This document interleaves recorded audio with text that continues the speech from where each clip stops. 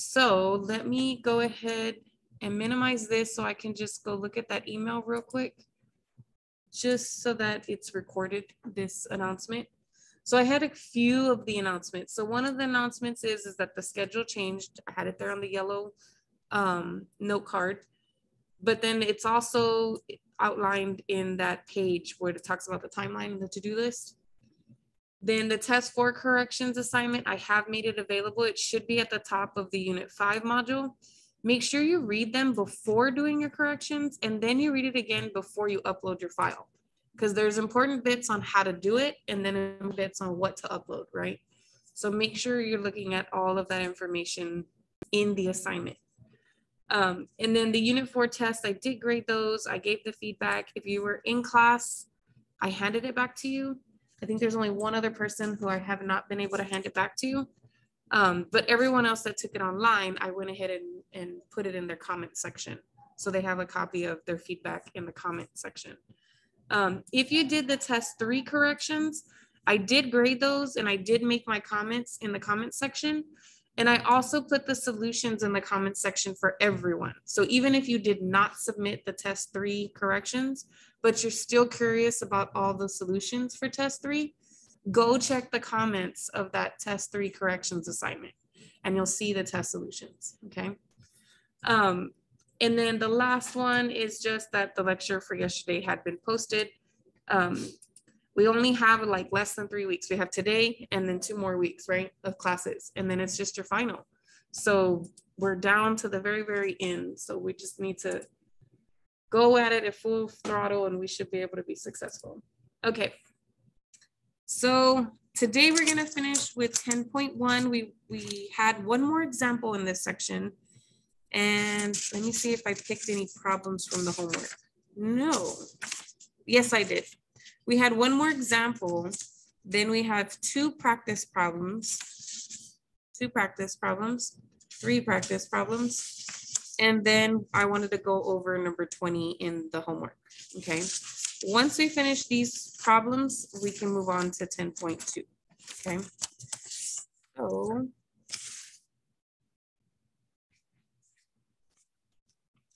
did I delete a page? I think I got rid of my 10.2 page. Okay. Oh, no, it's back here.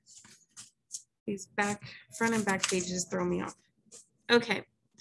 So if I want to solve this system, we have not done one like this. The one that they gave us in the example 2 or example 3 was like this 4x4, right? It was a huge one. It was this giant one that we were trying to like use to make sense and navigate through the problem, right?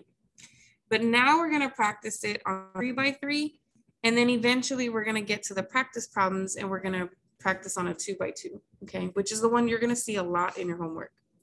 But there, every now and then there's ones with 3 variables.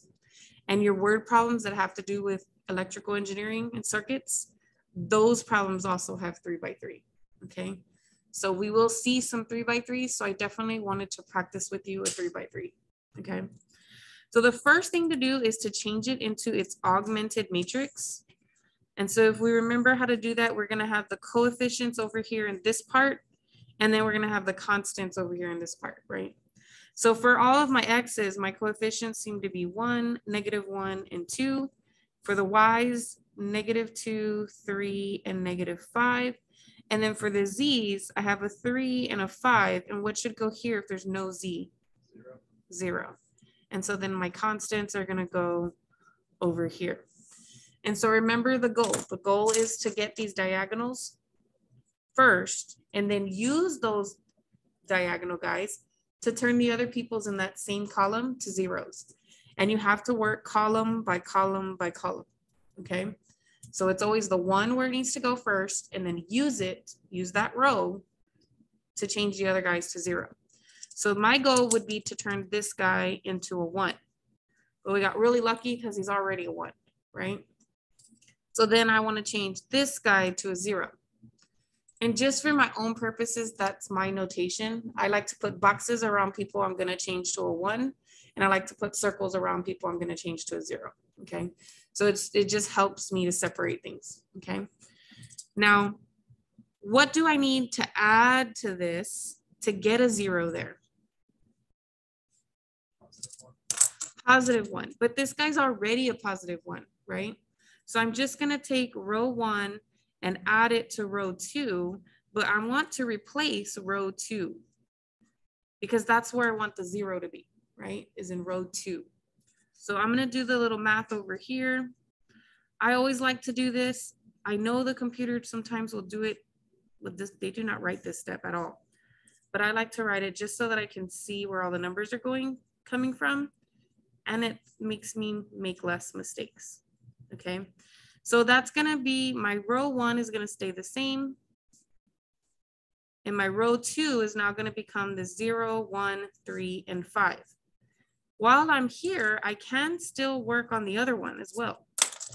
I can work on this one. But what would I need to add to get a, what would I need to add to row 3 to get a 0 here? Not 0, 2 plus 0 is gonna give me 2, -2. So what we have to do is we have to multiply row 1 by a -2.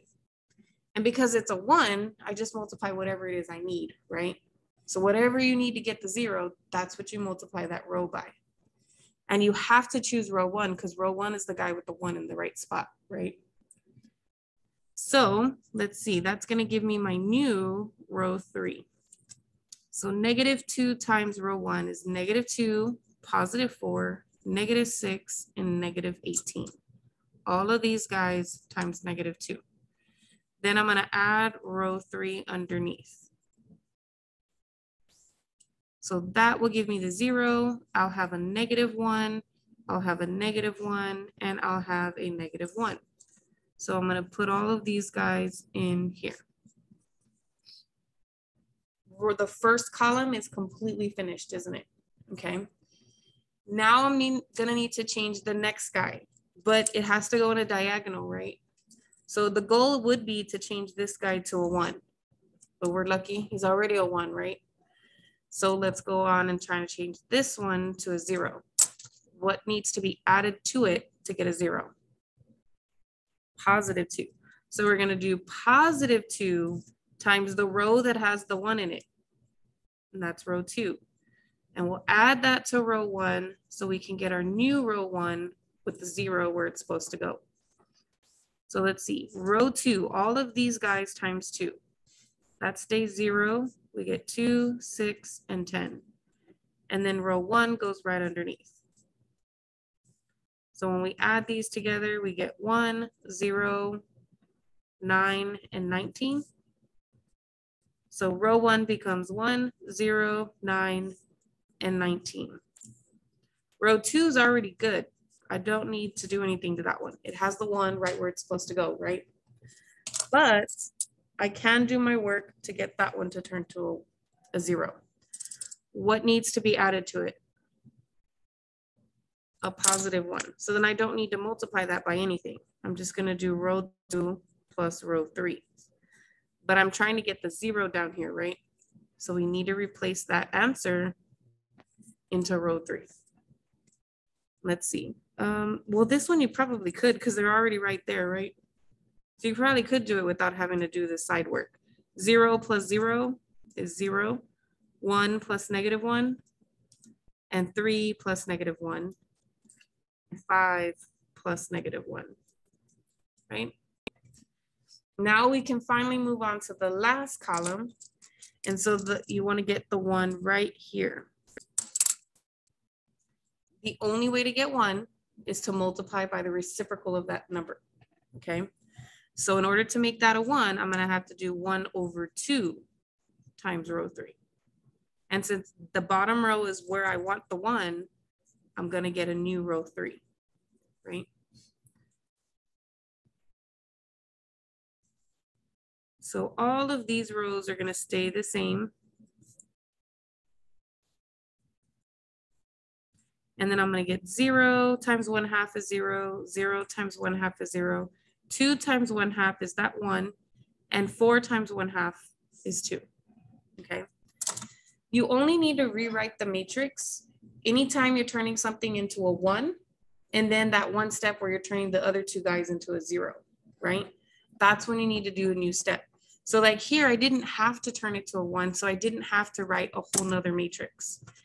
But I did write another matrix when I turned those guys to zeros. And then from here to here, I didn't need to write a whole nother matrix because this guy was already a 1. I only rewrote the matrix when I made those guys zeros. But on this step, I did have to rewrite it to make it a 1. Okay. Now that I've got it a 1, when I rewrite it again, it's to make those two guys zeros. Okay. So let's go ahead and do that. So we're going to do this one first. I could have done the 9 first. I'm going to have to do them both, right? One on each side anyway. So for that one, I need to add a what? A -3. So I'm going to do -3 times the 1, row 3, plus this row 2, and that would give me a new row 2, hopefully with the 0 in the correct spot. So -3 times all of these guys. 0, 0, -3, -6, and then row 2 underneath. So when I do that, I get 0, 1, 0, and -1. Now I'm going to also do the work to make that guy a 0. So in that case, I need a -9, right? So we're going to do -9 times row 3, the row 1. And that will give me my new row 1. So all of these guys times -9. And then row 1 underneath. And when I combine, I get that. So then now my matrix becomes, my new row 1 comes from these numbers. My new row 2 comes from these numbers. And then my row 3 is going to stay the same. That one's not changing. It already changed, right? It's good now. Okay, and then once you go back to the equations, what is the top equation? What equals -1?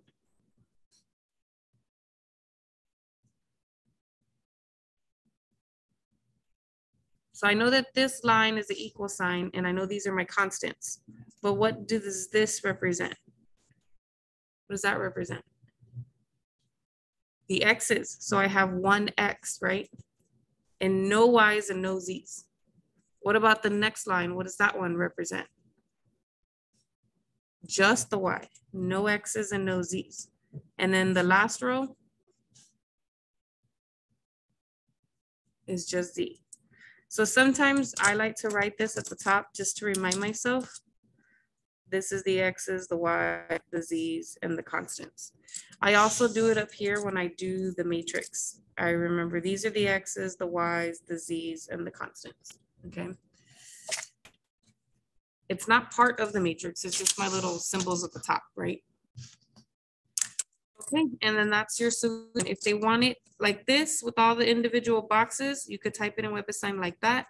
If WebAssign tells you to type it in a point, always make sure you go alphabetical order, X, Y, and then the Z, okay? Okay, so that one was not as long as I thought it was gonna be, that's good. I don't think any of them are as long as that one 4x4 problem we had the other day. So now we're gonna do the practice problems. So this is going from the very beginning of the section. And at the very beginning of the section, I've mentioned to you that there's some problems that just want you to go back and forth, right? Between the matrix form and then the equation form. So here they give it to me in matrix form and they want me to, this one's just to determine the dimensions. So remember they use a different word than the word dimension in the section. They use this word.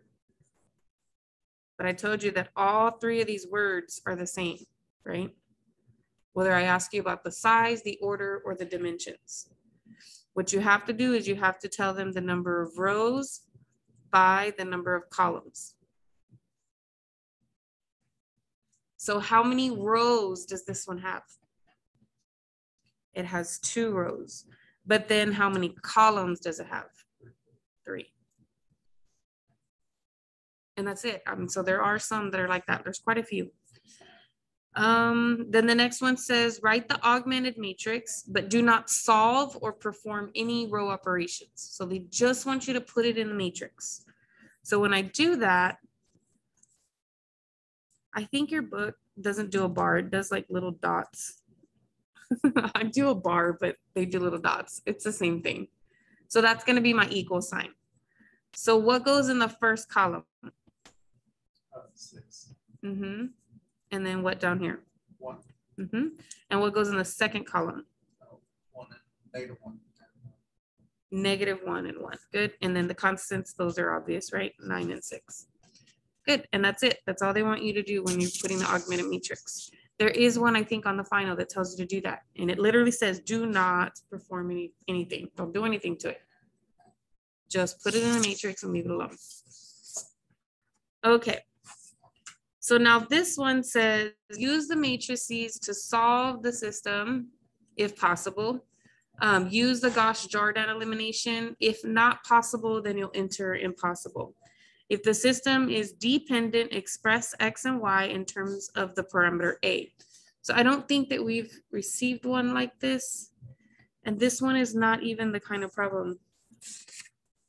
However, I did have one like that. But it was a different problem.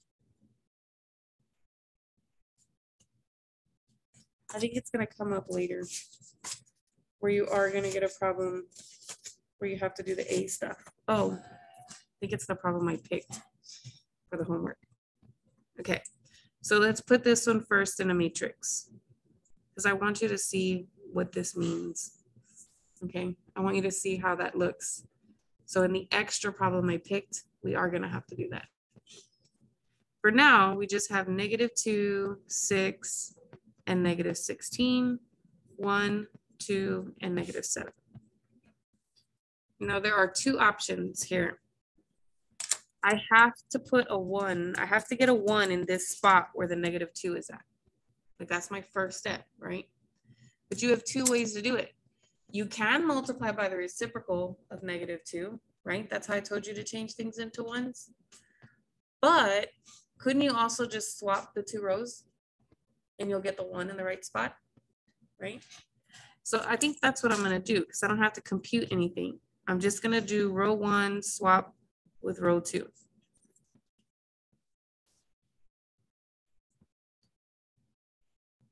And I promise you the biggest mistakes you're going to make is just copying it over and messing up the signs. That it just happens. So the 1 is good, but now I need to change this to a 0. So I'm going to have to do a +2 times row 1 and add it to that row 2 so that I can get my new row 2. So let's see, 2 times all 3 of those entries. So 2, 4, and -14. And then row 2, I'm going to place underneath. I get 0, I get 10, and I get -30. So the matrix will become 1, 2, -7, 0, 10, and -30.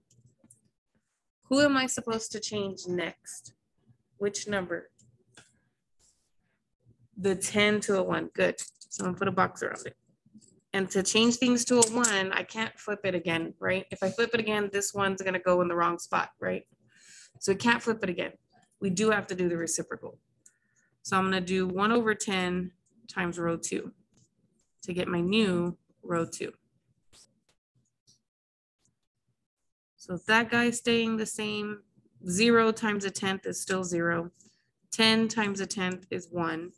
And -30 times a 10th is -3. Again, if you have to use the calculator to compute the stuff, it's okay. It's not a horrible thing if you need to type this in the calculator. Now the last step is to get that guy to a 0. So we have to use -2 times row 2. And row 2, because he's got the 1 that goes in that column, right? I'm going to add row 1, and that will give me my new row 1. So let's see. All the bottom guys times -2. 0, -2, and +6. and then row 1 underneath. And I get 0, 0, and no, I don't get 0. What's 0 plus 1? 1. And then these is -1. So that becomes my new row 1. And my row 2 will stay exactly as it was. And now I have it done, right? It's got the 1s and everybody else's 0s. So we can put it back in its regular form. What is the top equation going to tell me?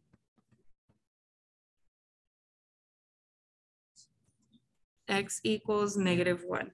And what does the bottom one tell me? Y equals -3. And so if they want it individual, great. If they want it in a point, just the X and then the Y. Okay.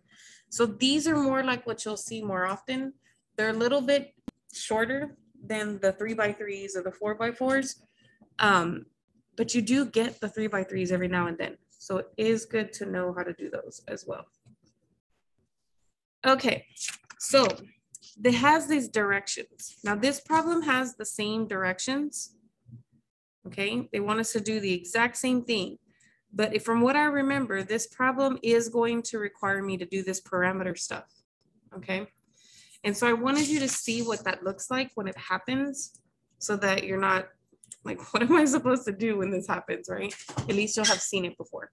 Okay, so the first thing is, let's put it in its big matrix.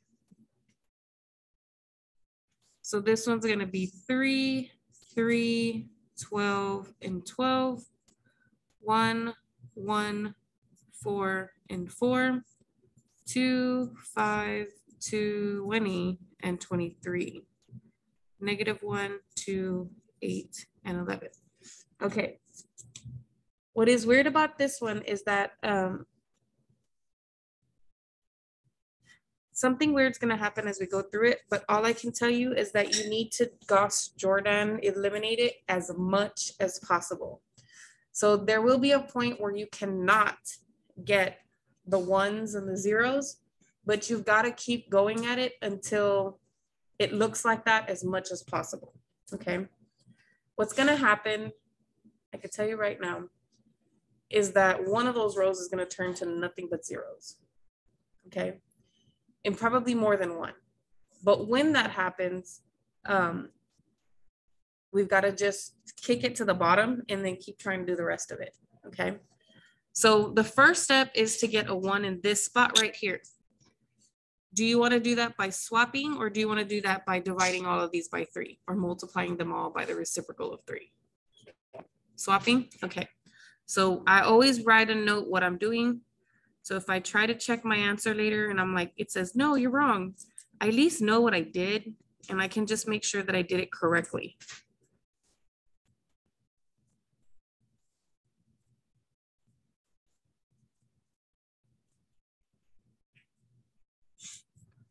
Okay, now that we've got the 1, we're going to use that 1 to start making all of these guys 0s. Okay, and I can do, as long as I can fit it on here, I can do all the math and then just have to write 1 matrix over again.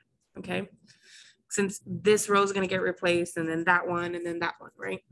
The only one that's going to stay the same in the new thing is row 1, so that that whole column can be completed with the 1 and then all the 0s. Okay, so what do I need to get the 3 to turn to a 0? I'm going to need a -3, and I have to use that row 1 because it's got the 1 in the right spot, plus row 2. So that's going to be -3, -3, -12, and -12. Row 2 is going to be 3, 3, 12, and 12. And so then I get 0, 0, 0, and 0, right? And this is my new row 2. Now I'm going to work on this one. I'm going to need a -2. So multiply that by row 1, add row 3. That'll give me my new row 3. So -2, -2, -8, -8, and then row 2, I'm sorry, row 3 underneath. So I get 0, 3, 12, and I believe 15. I'm gonna double check that one. Yes, okay. So that's gonna give me my new row 3. So 0, 3, 12, and 15. Finally, I'm gonna do this one, but I'm just going to, I don't need to multiply row 1 by anything. So I'm just gonna add row 4. And that'll give me my new row 4. So I'm gonna add these two together. 1 and -1 is 0, 1 and 2 is 3, 4 and 8 is 12, 4 and 11 is 15, okay? Now, the first column is done, right? We're gonna move on to the second column. But in the second column, who's supposed to turn into a 1? The 0. And you can never, ever, ever, no matter how hard you try, you can never turn the 0 into a 1, okay? So I'm going to have to row swap with this. And what I suggest you do is kick that row all the way to the bottom, okay? So what I'm gonna do is I'm gonna do row 2, swap it with row 4, so that those two can just switch, right? So this new matrix will look like this. This bottom row will go here. The third row is gonna stay the same. And then this second row is gonna get kicked to the bottom. Okay, so now that it's switched, I have a 3 now, right? That I need to change to a 1. That we can do. We're gonna do the reciprocal of 3 times this row to give me my new row 2. So row 1 is gonna stay the same. Row 2 is gonna become 0, 1, 4, and 5. Row 3 is going to stay the same. And row 4 is going to stay the same. Remember, when you change something to a 1, you do have to rewrite the matrix before you start turning guys into zeros. Okay, now I need to use this guy to change that to a 0 and that to a 0. Okay, so I'm gonna have to do -1 times row 2 plus row 1 to give me my new row 1. I'm also gonna have to do -3 times row 2 plus row 3 to give me my new row 3. Do you see why I did these? Okay, now we're just gonna do the mechanics, right? So all of these guys times a -1. And then row 1 underneath. And then over here, -3 times all of these guys. And then row 3 underneath. I get 0, 0, 0, 0. Okay, so let's rewrite it now. Row 1, I have a new row 1. It's this. I do not have a new row 2, so row 2 is going to stay the way it was. I do have a new row 3. And we didn't do anything to row 4, so row 4 stays the same. Okay. That's as far as I can go, because can you change this guy to a, can you change this one to a 1? And that's what I have to do, right? I have to go with diagonal. So I would have to get this to a 1, but since I can't, you can't use it to make that a 0. You can't do the next step that comes after, right? So this is stuck. I have tried, but this is the absolute furthest that I can go with this matrix, okay? So the bottom doesn't tell me anything. The bottom tells me 0 equals 0. Well, I know that, right? It tells us nothing for this problem. The third equation is the same thing. 0 on the left side, 0 on the right side. It does not help me give them an answer. This one, though, is what kind of equation?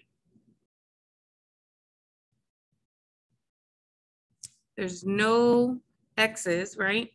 But there's one y and a positive 4 z's equal to 5. Do you see that? Where I got that from? Right? This is the x's, the y's, the z's, and the constants, right? Okay, and then the last one tells me that x by itself is -1. So I do not have y equals this number and z equals this number like the other problems, okay? So what you do is you take, this one's good. I do have a number. Don't I have a number for x? This is the one that's weird. So what I've got to do is I've got to take it and solve for one of those letters. Which one's the easier letter to solve for? The y, because I just have to kick the 4z over, right?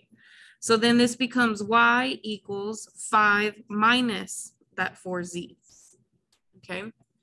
And then what you do is the variable that's over here, the one that is not isolated, you say let z equal a, because that's what they told us in the instructions, right?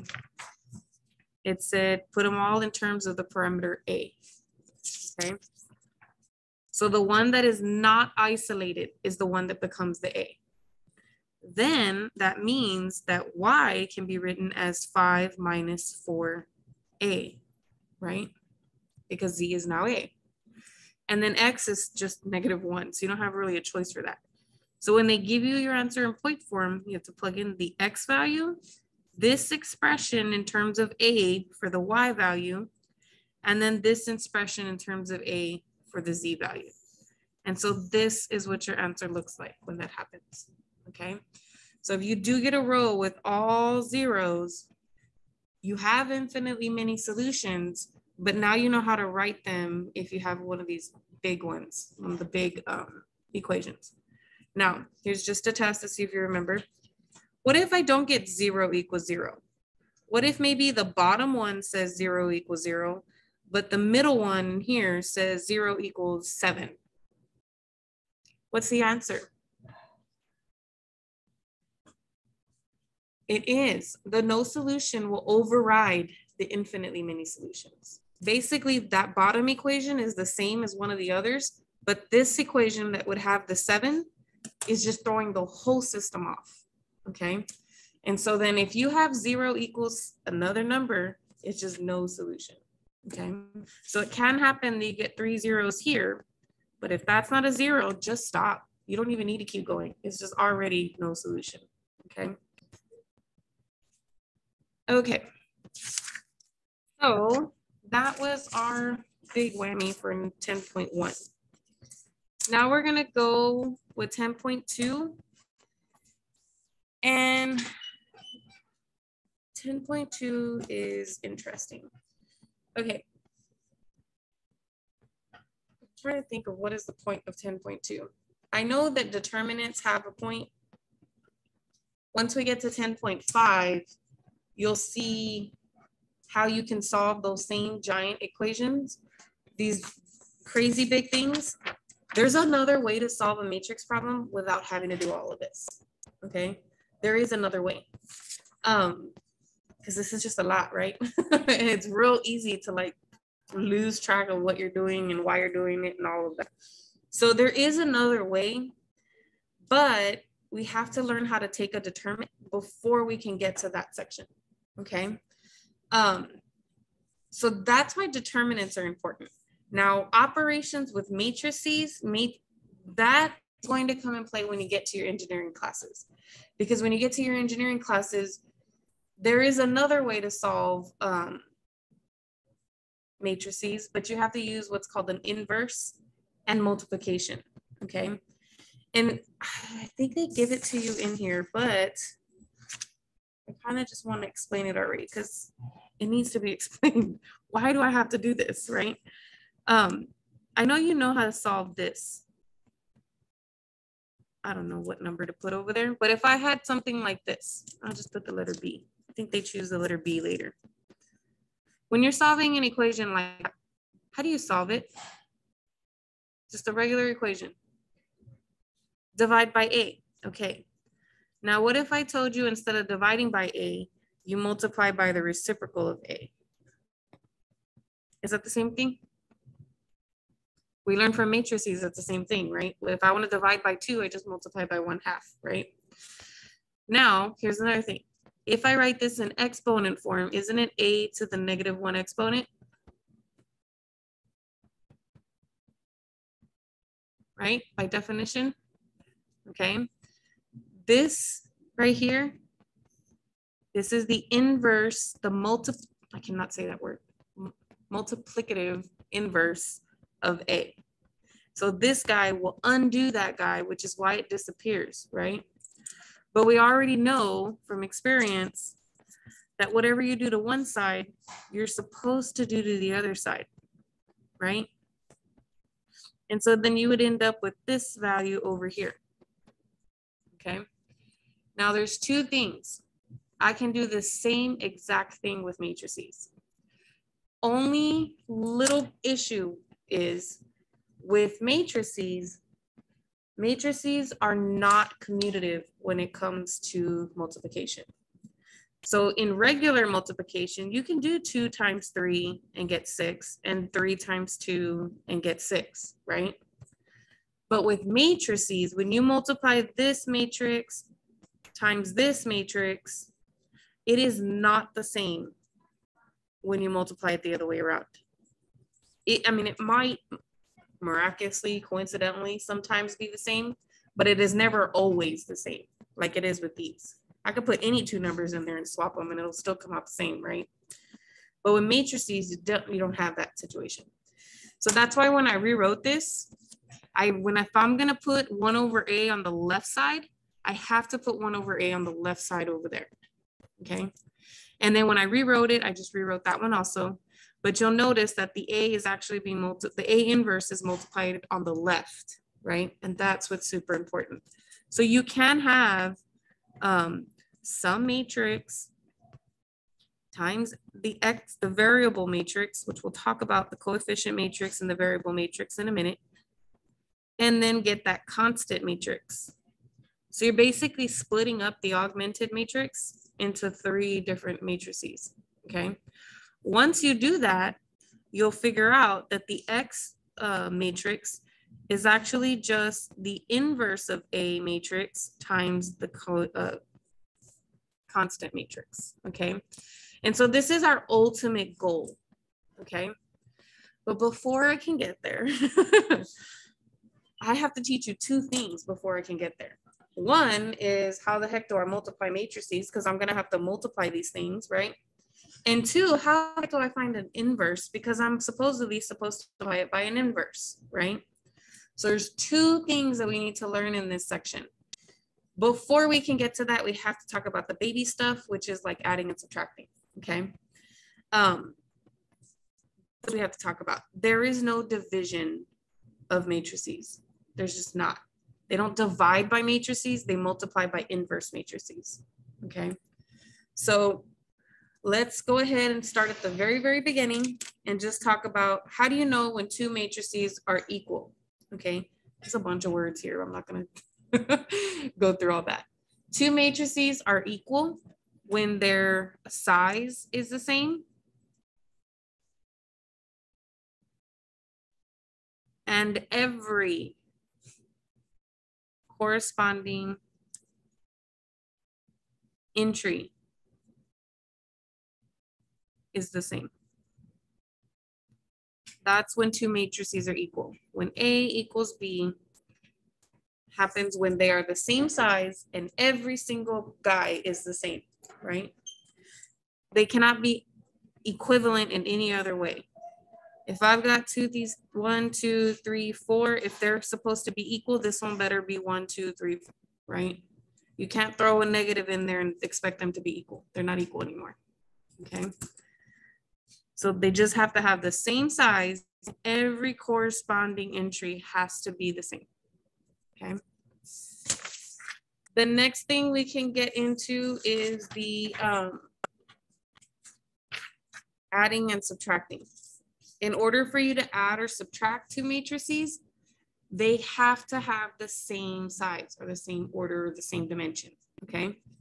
And all you do is add each of the corresponding entries, okay? So for an example, they have like 3 of them.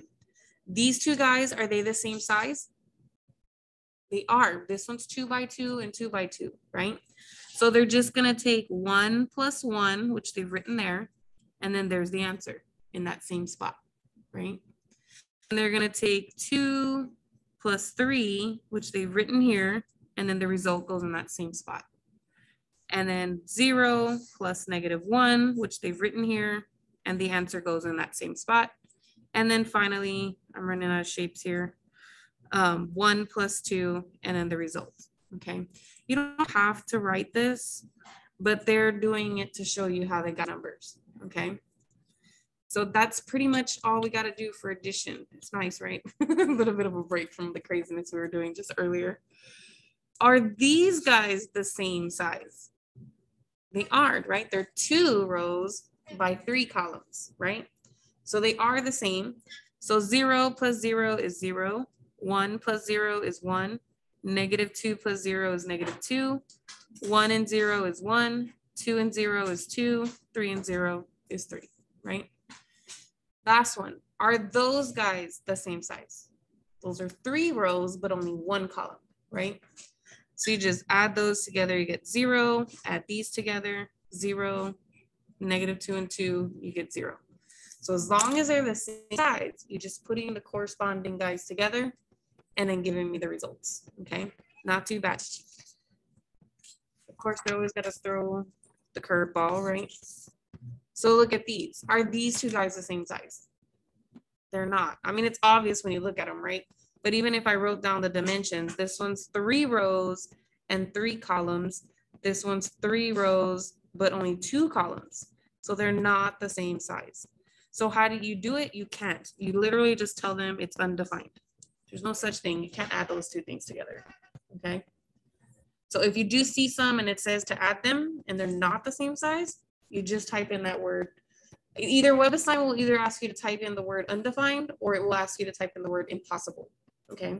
But whatever word it says, that's what you do when they're not the same size. Okay, there is scalar multiplication. That's different from matrix multiplication, okay? Scalar multiplication is when they just give you a number like 5 and they tell you to multiply that by your matrix, okay? All you have to do is multiply everybody by that number, okay? So if I tell you to do, do they have an example? Because I don't want to write one if they already got one. No, they do not. If I want to tell you to do, I don't know, 5 times, no, let me word this correctly. So I'm going to say A equals 1, 2, 3, and -4. And then I want you to find 5A. Okay. All I'm doing is multiplying all 4 of those entries by 5. So it would be 5, 10, 15, and -20, right? Okay. That's scalar multiplication. You just multiply everybody by that number. Okay. Now, when you're doing subtraction, you don't actually subtract. What you're doing is you're adding a scalar multiple of the b. Okay. So you basically multiply all the b's by -1s and then you add the 2 things together. So even subtracting, if subtracting is just addition, don't those have to be the same size too in order to subtract, right? You have to have the same size in order to add or subtract. Now, we know 2 things. We know how to add / subtract, right? And we know how to multiply by a constant, right? So with that comes all of these properties. You do have commutative property when it comes to matrix addition, because when you add the 2 numbers together, it really doesn't even matter how you add them, right? It's still going to be the same, okay? So we do have the commutative property. We do have the associative property, like with regular numbers. We even have the associative property if we were multiplying by 2 different scalars. Basically, you can multiply the scalars together and then multiply everybody in the matrix, or you can multiply everybody in the matrix by 1 scalar first if you want to do things a long way, and then multiply the other scalar in later, right? I would prefer to do it this way, just so that I'm multiplying everybody once, right? That's just choice. Always remember that you do have a scalar identity of 1. I don't think we use that fact, but it's there. What else? We have a distributive property. So if it's telling you to add 2 matrices together and then multiply by a scalar, you can distribute that scalar to both and then add them later. Okay.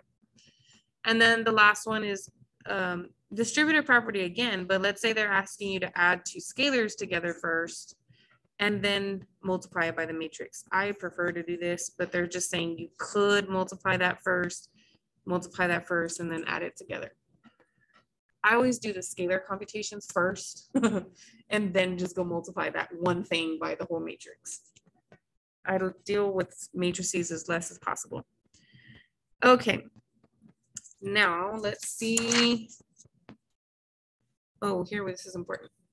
So it says one important property of addition of real numbers is that the number 0 is the additive identity. So we know for real numbers, if you take any real number and you add 0 to it, doesn't it stay the same real number? Well, there is something like that for matrices. It's called the 0 matrix. And so if you take a matrix, whatever its size is, it's telling you it's this random size, and you add the 0 matrix of the same size, okay? Notice it has the same size.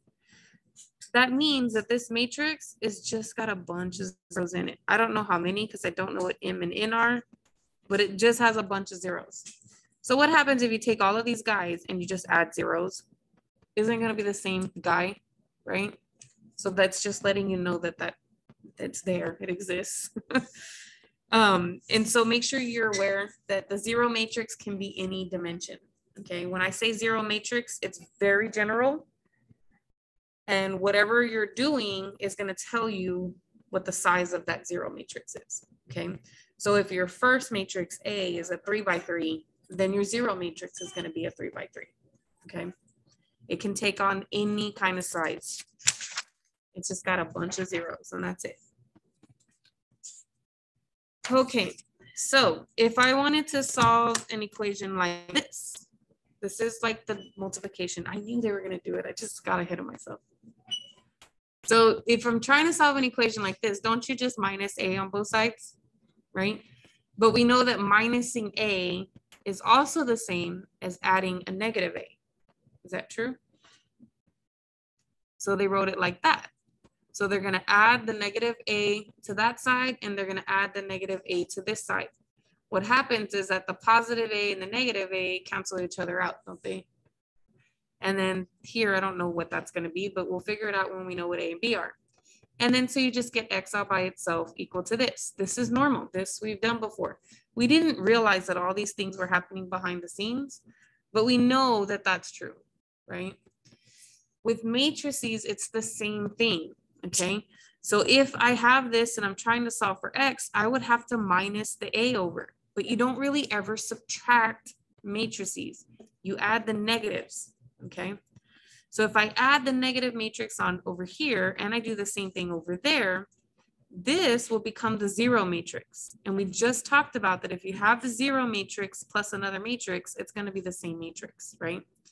And then for notation purposes, you can change that symbols into a minus. And so then doesn't this look the same, right? It's just in capital letters because we're talking about matrices now, okay? But it's just trying to explain to you that it's the same process, okay? This one is like, it's fun, but at the same time, it's frustrating. Multiplication, because it's really easy to like mess it up. And if you don't have it straight in your mind, you're going to mess it up, okay? They try their hardest to explain how to do it, but it's just very, very, very difficult, okay? This does not make sense to me. I just look at that and I'm like, huh? Can you look at that and be like, what does that mean? Oh, that means this, right? No, me neither. So I don't mess with that. All I do is, this is the important part you need to know. If you have a matrix and another matrix and you're telling you want to multiply them, they do not need to have the same size like adding and subtracting, okay? Adding and subtracting, you have to have the same size. You can multiply matrices that don't have the same size, but you can't just multiply any two matrices together of any sizes, okay? What's important is that you write the dimensions of A and you write the dimensions of B.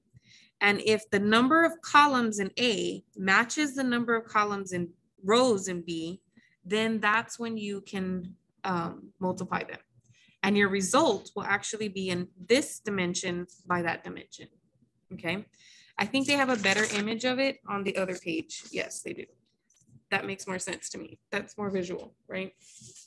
So if I'm going to try to do A times B, I'm gonna write down his dimensions and I'm gonna write down B's dimensions. These guys must be the same in order for me to actually multiply, okay? If they're not, then it's impossible to multiply them. And you just tell the computer that, okay? But when I do multiply them, I am gonna end up with this matrix by that matrix. So know that the answer just has M by P, okay? And again, they try to explain this with the matrices, but still doesn't make any sense to me. So I can try to explain it to you. What they're going to do is they're going to take the rows in this column, and I'm going to use my hands a lot on this because if I don't, I'm gonna lose you, okay? But what they're gonna do is they're gonna multiply all of the people in this top row by all the people in that first column. And didn't I just take everybody in the top row and the first column? Once you multiply all those numbers together, you have to add them all up so that you just get one response for that one step, okay?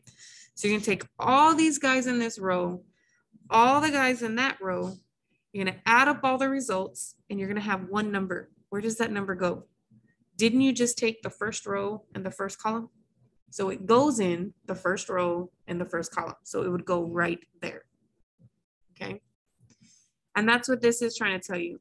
I know it's real tiny. I'm gonna zoom in so you can see the letters. On the document, you can zoom in, right? It's saying if you have I and J, I is the row, J is the column. So that means you would need to take the row, the I row, and multiply it by the J column. And when you do all of those multiplications, you got to add them all together. And then that result goes in this ith row and that jth column. Okay. It's saying the same thing. I'm visual. I use my hands. So you will keep seeing me do this thing every single time. Okay. So I will be doing that. I am trying to explain it as best as I can. I tried to use colors over here. Okay. So they're asking me to find this product and I'm trying to use my colors. Now, first thing I need to do is just make sure that it's even possible, right? What is the dimensions of this matrix? 3 rows, 2 columns. And then what is the size of this one? 2 rows and 2 columns. So these do match, but what it means is I'm gonna end up with a 3 by 2. Right?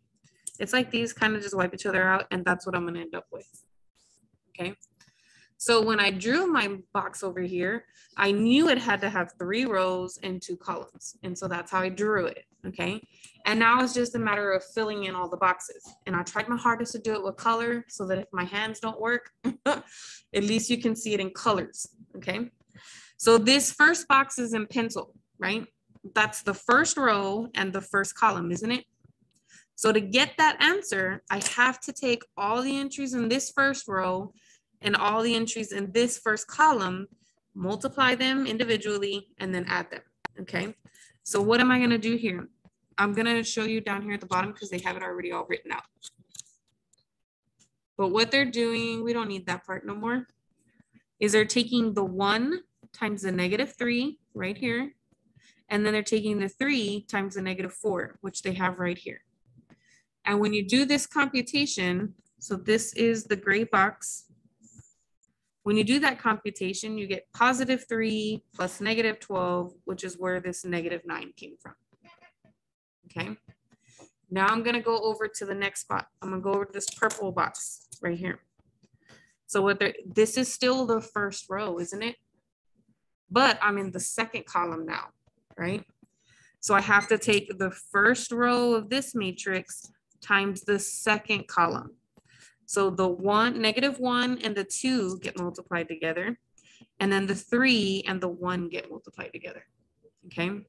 And then when I do that computation, This would be the purple box. I end up with this number in that purple box. Okay.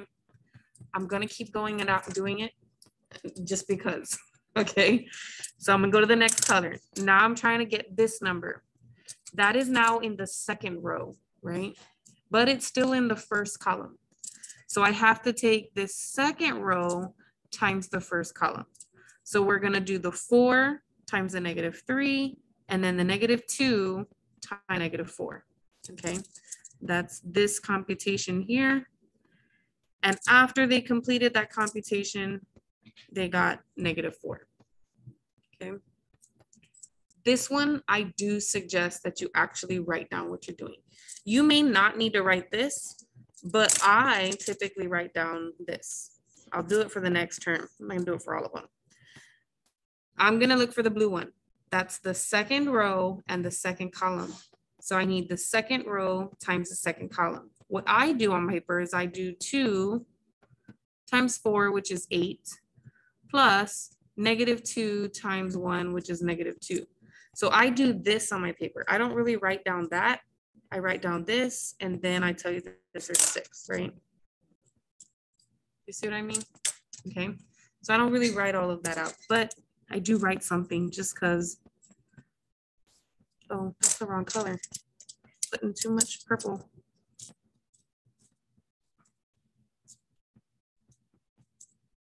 Okay, next one is the green. I don't have my green color, but this is what row and what column? Third row, first column. So I got to take the third row, but the first column. So notice they're both in green, right? And so there I would get -15. And then here I would just get 0. And -15 plus 0 is where this -15 came from. Finally, the last one, the yellow one, it's the bottom row times the right column, right? So bottom row times the right column, 5 times 2 is 10. And then 0 times 1 is just 0. So I get the 10 down there, okay? So I hope the colors help. It is. I'm trying to make it make sense. It is a little complicated. Now, just like the addition properties, there are multiplication properties. Notice there's no commutative property for multiplication, right? I told you they're not the same.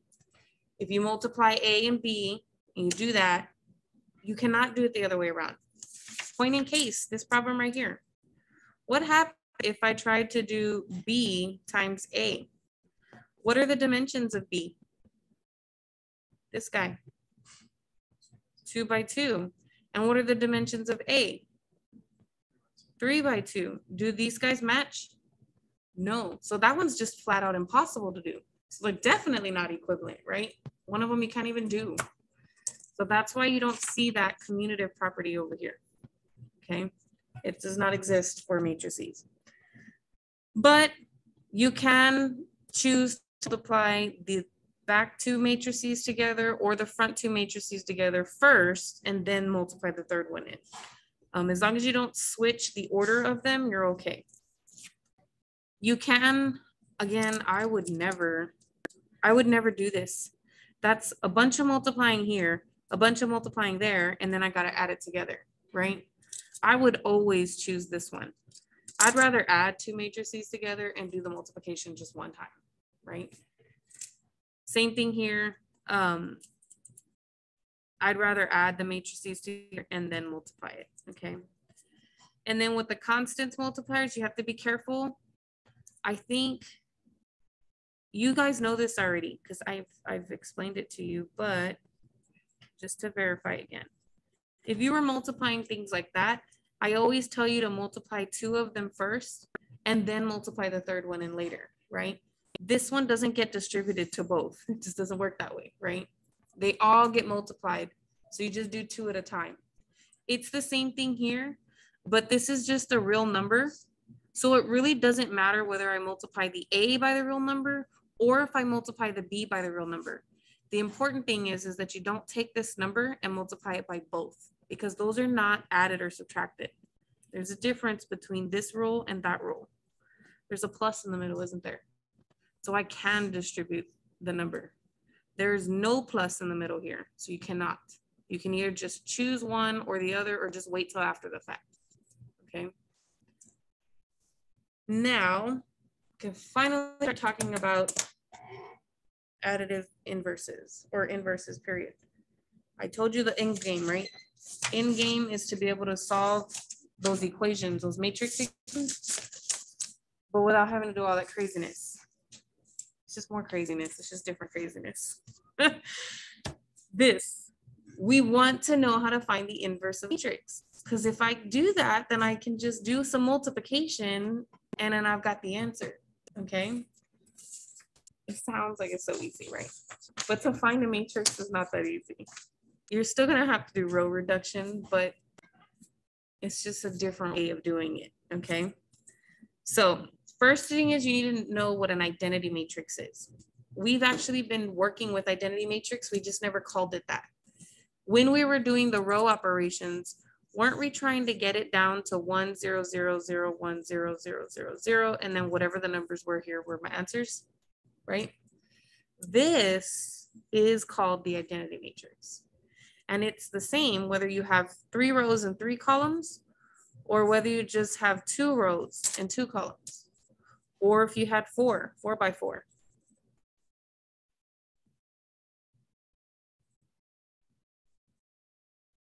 Right? It doesn't matter how big the matrix is. What's important is that an identity matrix will always have that diagonal of 1s and everybody else will be 0. Okay? That's an identity matrix. Now,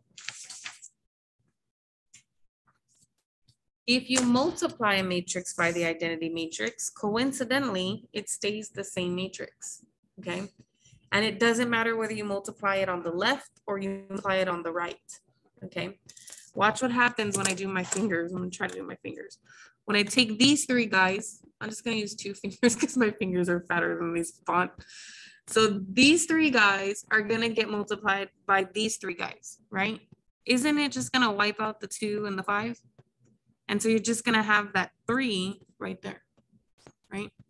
If I do the next guy, the next spot, this one times the first row, the 1's gonna stay the same, but that's gonna be 0 and that's gonna be 0. So you just get the 1. And if you keep doing the multiplication, you'll realize, don't these look exactly the same, right? So the multiplying by the identity matrix won't change anything. You'll just get the same matrix. Why are they telling me that? Because I told you over here that these 2 things would undo each other. And there's actually behind the scenes a step in between. I told you that we did, there's something going on in here. So if you have this matrix times the X matrix, and then you have the constant matrix, you can multiply by the inverse of A. And you do the same on the other side. What you do to one side, you have to do to the other, right? And what happens is that these 2 things become the identity matrix. And then the identity matrix times the X matrix is just going to be the X matrix. Okay, so I didn't write these 2 steps in there, did I? I just went from here to here, okay? Oops, I messed up, didn't I? I was supposed to write that down.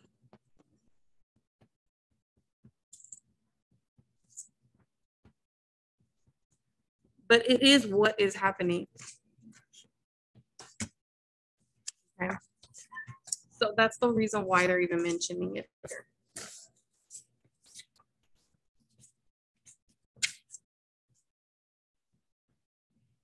My pages are so out of order. I don't even know where they go anymore. It's okay. I'll fix it later.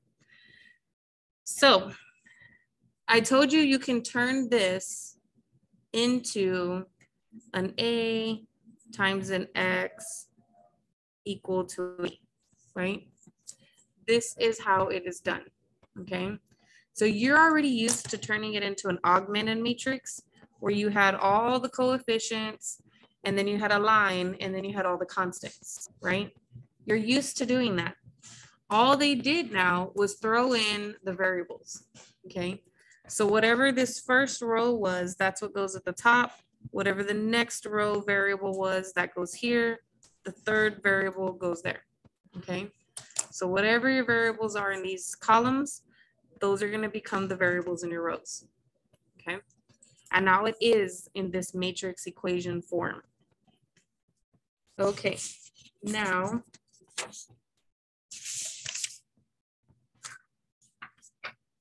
what do they want me to do? It's called the constant matrix, that matrix B. Here we go. So it says for the system of linear equations, write the system as a matrix equation. So what would be the A, the coefficient part?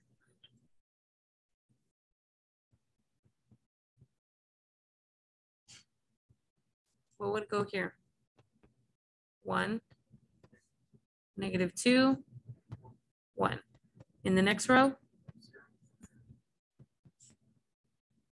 And in the last row? 2, right? Okay, great. Now what about the variable matrix? This part.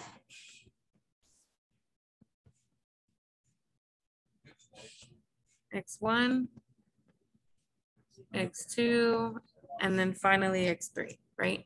Now what about the, they call it B, I call it C because it's just constants. But just the constants go in that last one, right? So the -4, the 4, and the 2. And that's all they wanted me to do for part 8. So for part 8, that's it. That's what I'm gonna type in, okay? But now for part B, it wants me to solve this thing for X, okay? But I have to do it the old school way. I have to put A over here and then do the little dotted line. I always use a solid line. And they want me to solve it using the Gauss-Jordan elimination. I'm not going to just because it takes forever, but I erased the paper where it did it for me. It's not too bad though. I could probably do it real quick. Do you mind if I do it real quick? Or do you want me to go slow like I did the other ones? You're like, that wasn't slow either, miss.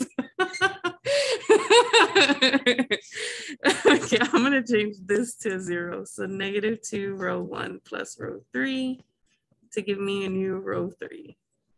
So I get -2, 4, -2, 8. 0, 7, 0, and 10. Why didn't I mess with the other rows? They already have a 0 and the 1, right? That one's already good too. So 2 row 2 plus row 1.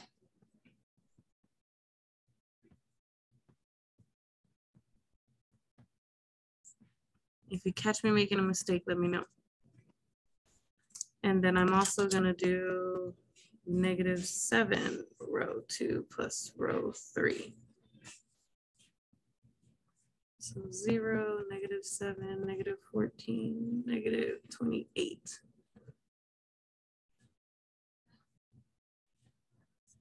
So I get 0, 0, -14, and -18. So this is my new matrix.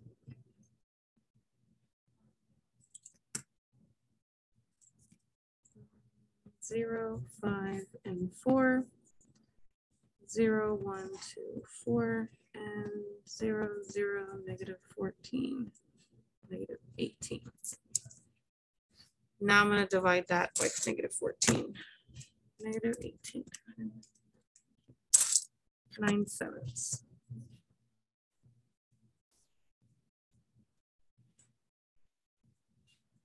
0, 0, 1, and then 9/7. Did I ever say you couldn't get fractions? No, right? You can have fractions as answers. I'm mentioning that because sometimes you get fractions in the matrix and sometimes you get fractions as your answers. It doesn't mean that you did anything wrong, okay? You just compute and that's it. Whatever it is, it is. Now I'm gonna do -2 row 3 plus row 2, and then I'm gonna do -5 row 3 plus row 1.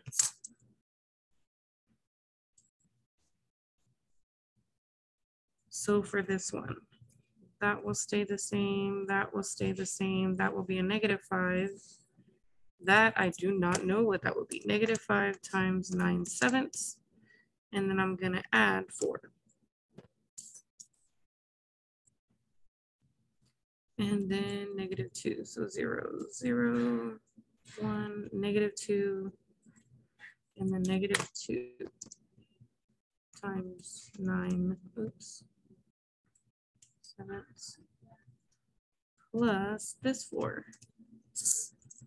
I get 10/7 and 9/7. So then we get our answers. We get x equals this fraction, y equals this fraction, and then z equals this fraction. So they all happen to be 7s. It doesn't matter, okay? That's what it is.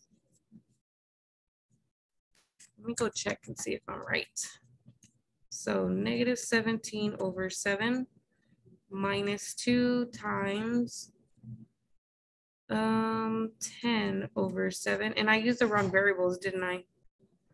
Were my variables x, y, and z? They were not. So I checked it in the first one. I plugged in the x, the first response here, and then the second one, and then the third one. And I got the -4 like it says I'm gonna get, right? I could check them in all of them. You're supposed to. 10/7, my second solution, plus 2 times my third solution, which was 9/7. And I get +4. And then finally 2 times the first solution, plus 3 times the second solution, and then -2 times third solution. And it should come out to 2. Oops, see, that one did not come out right. I typed it in there right, -7, 10, 2, 3, -2. Can't see. -2 times 9/7. So I did do something wrong. Ding, ding, ding, ding. Let's go. -2 row 1 plus row 3. So -2, 4, 2. See what I mean by it's important for you to write your steps right here. So that way when you go back, you can check it. I got 10. Okay, that's fine. And I copied these down correctly. Okay, good. Then I did 2 plus row 1. So 0, 2, 4, 8. 5, 0, 1. So that's correct. Then I did -7 times row 2. So 0, -28. Right? 7 times 4 is -28. And then 0, 7, 10. 0, -14. -28 plus 10 is -18. So that's correct. Then what did I do? It's probably these when I didn't write down my steps. That's why I always try to write them down. I just got lazy because I was running out of paper. So -2 row, oh, I divided, yes. Then -2 times row 2. So 0, 0, 0, and then -2 times 9/7 plus 4. I got 10/7. And then -5. So -5 times 9/7 plus this 4. And I got -17/7. What did I do wrong then?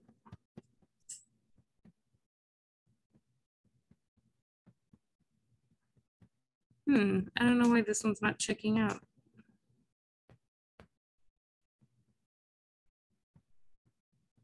That is very strange. I'll come back to this one. I don't want to waste too much time on it. I'm going to put a star And when I get back to my office, I will try to figure out what happened, why it's not checking out, because it should check out, okay? So once I figure out what's not checking out, I'm not gonna rewrite this. I'm gonna leave this like it is. I'm just gonna add another sheet of paper that is explaining whatever happened, okay? But I don't wanna waste too much time on that. But you know the process on how to solve these things this old way, okay? So let's go ahead and get to this practice section part. Remember, it's the whole section. So they're going to be talking about the adding, the subtracting, the multiplying, and then rewriting those matrices, okay? So I think for now, let's just add, subtract, and multiply. So are A and B the same size in this problem number 1? They are, and they must be in order to do any of those add and subtract things, okay? So if I add them together, what am I gonna get?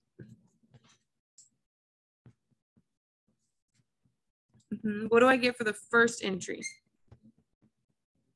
1. What do I get for the second entry? -2. So you're doing them individually, right? And then what about the bottom one? 0. And then this last one? 8. Good. Now what about A minus B?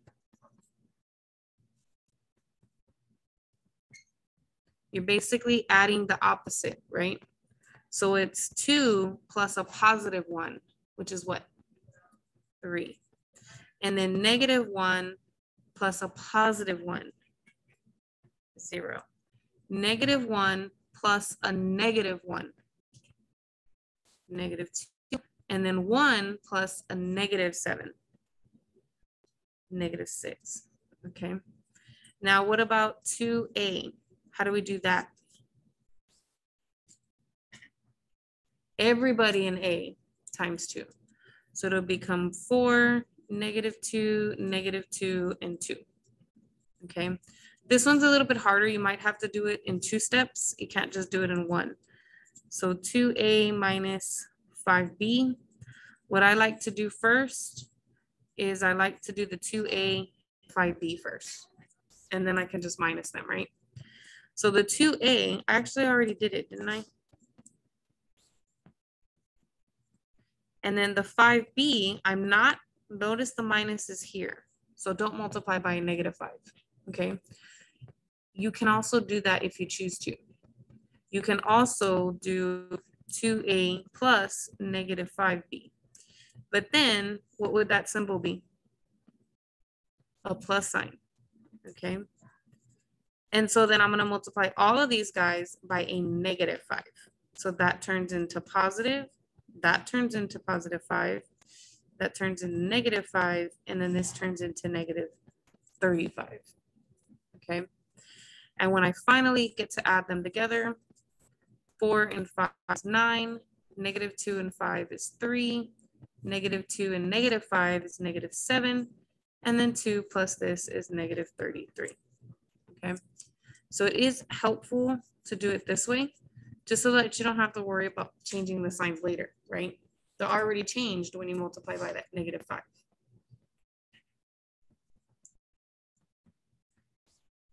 Okay. Now the next one says to do A and B, and it says state the dimensions of the result. So what are the dimensions of A? 3 rows, 2 columns. What are the dimensions of B? 2 by 2. So we can do it, right? And when we do that, we're going to end up with a 3 by 2. So these wipe out and you end up with 3 by 2. Now let's go do it. That's the hard part. It's 3 rows, so it probably needs to be a little bit longer. I don't know how much space I'm going to need. But what I'm going to do is I'm going to take this row times this column. So -1 times that guy is -2. 8 times 0 is just 0. Now the next one. This row times the first column. That gives me -6 plus 0. Now this row times that column. I get 0 plus 0. Are you with me so far? Okay. Now we're going to move on to the second column. So the 8, I'm sorry. not the 8. This top row times the second column. So -1 times 3 is -3, and 8 times 6 is 48, right? Is that right? Yeah, okay, good. Now second row times the second column. So I get -9 and 36. Then the last row times the second column. I get 0 plus 18. So my answer, I could probably fit the answer there. My answer is going to be -2, 45, -6, 27, 0, and 18. -9, 36, yes, 27. Oops, you can't see me. So that's going to be the answer there, okay? But you have to do it. Don't go fast. You can make a mistake. I almost did while I was doing it, okay? So be very, very careful. But this one, what are the dimensions of A? 3 by 2, good. And then what about this one? 3 by 3. So do these match? No, so this one is impossible. Okay, that's all you write in the computer. Do not try to do it. You can't, because what happens when you try to do this times this column? The 7 doesn't have nobody to multiply by, right? So that's why you can't do those. Okay, so we did get through this one. We're not going to get through all of 10.3 because I told you the end game, right? End game was to figure out what the heck an inverse is. How do you find an inverse? That's exactly what 10.3 is about. But I highly doubt that we're going to get to go through the whole thing, okay? Just because I know that row reduction takes forever, right? We were doing row reduction when we were solving that first equation that we solved today, first system. This is row reduction. It takes forever, right? When you're finding an inverse, you have to do row reduction, okay? So it's the same sort of thing, but they just want us to do it this way. So they talked about this already. I already mentioned that to you on the other page. I already mentioned this to you. Now here's how you verify whether two things are inverses. If two things are in fact inverses, then when you multiply them together, you should get the identity matrix, the diagonal ones with a bunch of zeros, okay? Also, it shouldn't matter which way you multiply it. They should both give you the identity matrix, okay? You have to check both, because if you check one and it gives you the identity matrix, it is possible that when you switch them, it won't give you the identity matrix. And then they're not inverses, okay? So you do have to check both multiplications, okay? Just to make sure that it's an inverse.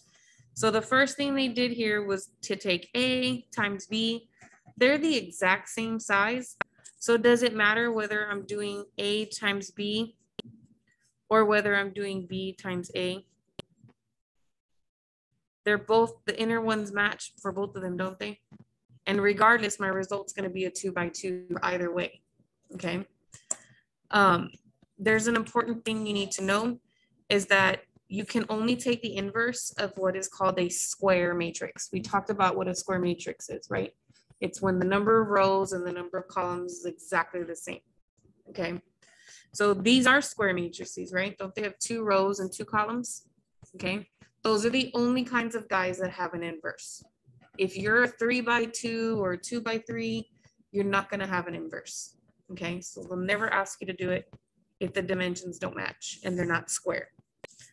So first one, we're gonna do top row times first column. So they get -1 and then they get 2.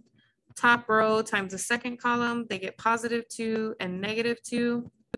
Bottom row times the first column, they get -1 and +1. And then bottom row times the second column, they get +2 and -1. And then when they do all these computations, they get this. Is this the identity matrix? Does it have a diagonal of 1s and everybody else is 0?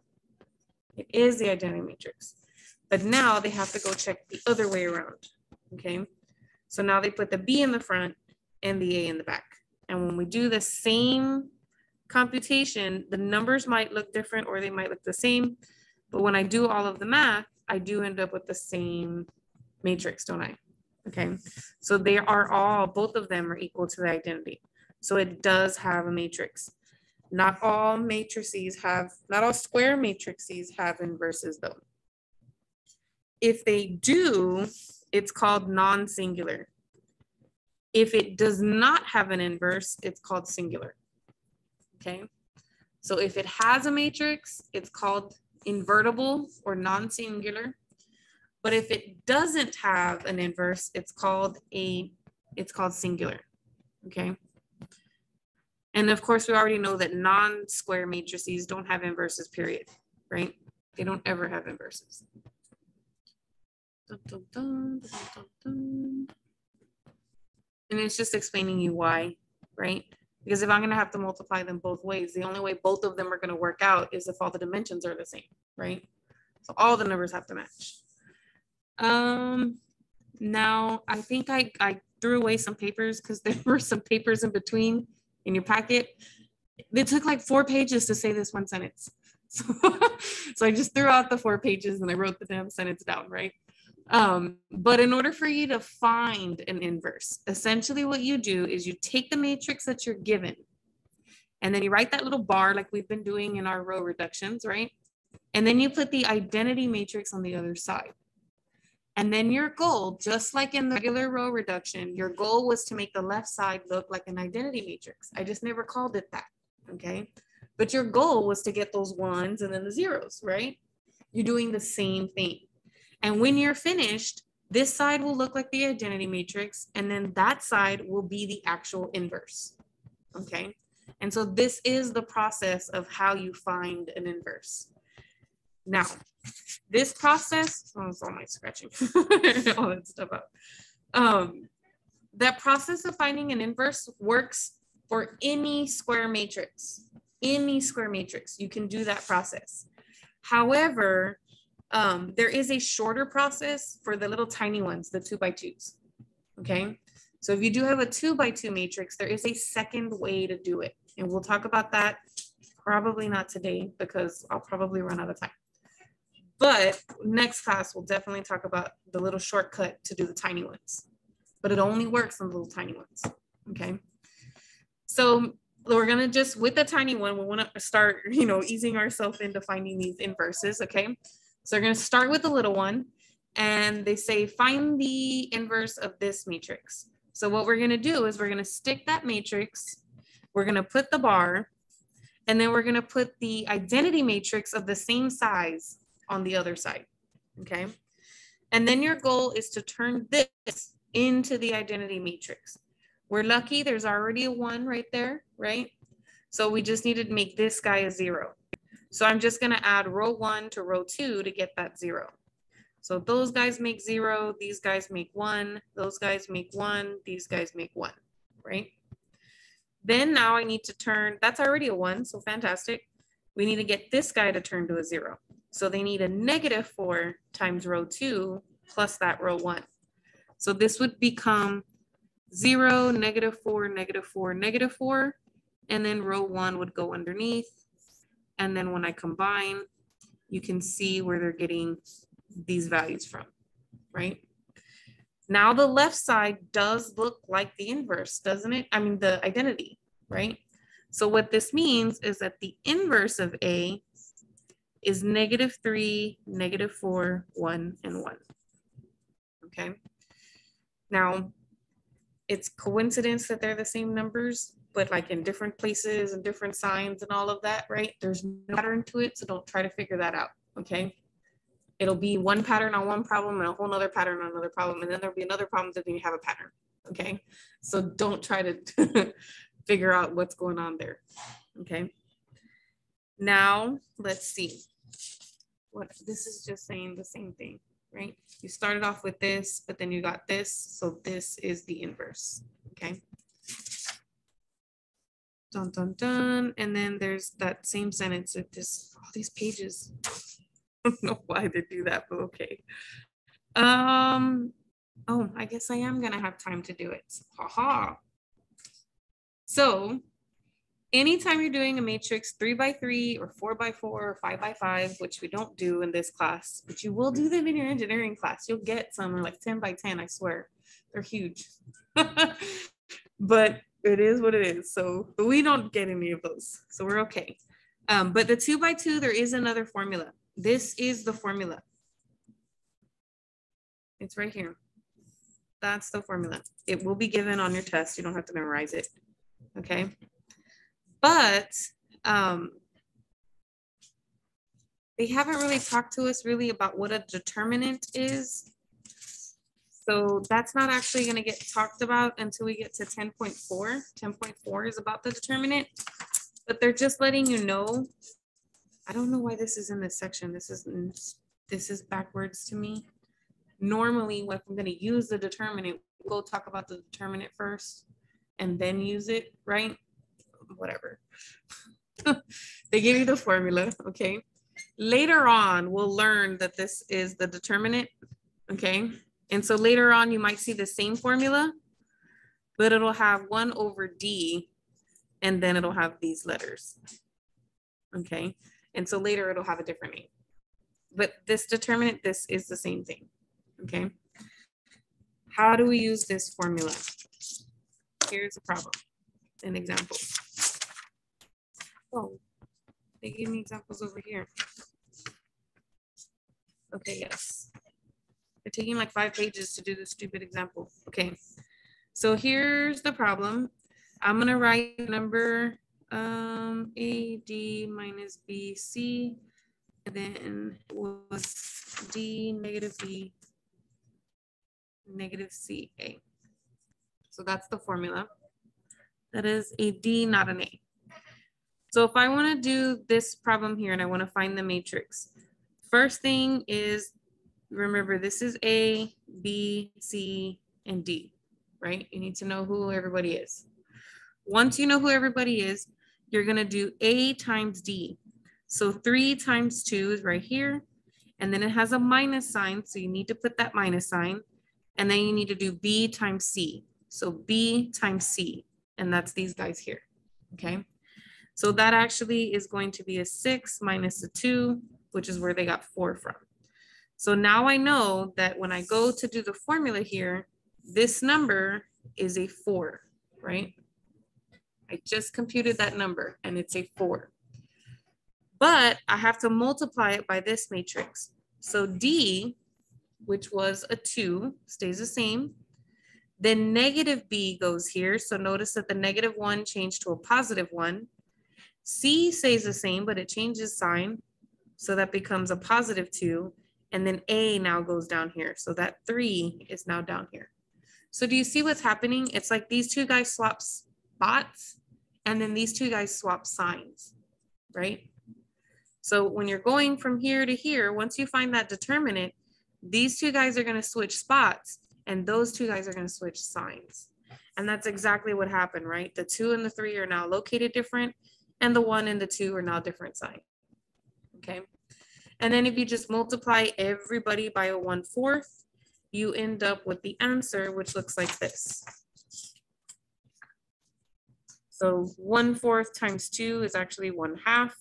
1/4 times 1 is 1/4. 1/4 times 2 is 1/2 again. And 1/4 times 3 is 3/4. Okay. Now, the second example though, when you go to do example B, I have to figure out that determinant thing first, right? When you try to do the AD minus the BC for B, AD is a 6. But then BC is actually another 6, isn't it? And I get 0. If you do the determinant and you get 0, then B is not invertible. B is singular. Okay, because I'm supposed to put 1 over that number, aren't I? And can you put 1 over 0? It's undefined, right? So that's why we don't have an inverse if that number turns out to be 0. You can't multiply by an undefined number, okay? I think I'm going to stop here. I don't want to keep going. I don't have a whole bunch left, but I do want to wait on it, let that whole inverse stuff marinate for just a little bit. When we come back over the weekend, we will talk about solving the equations using the inverses, okay? For now, for this weekend, just practice doing the row reduction. That's gonna be your biggest thing to overcome is the row reduction, okay?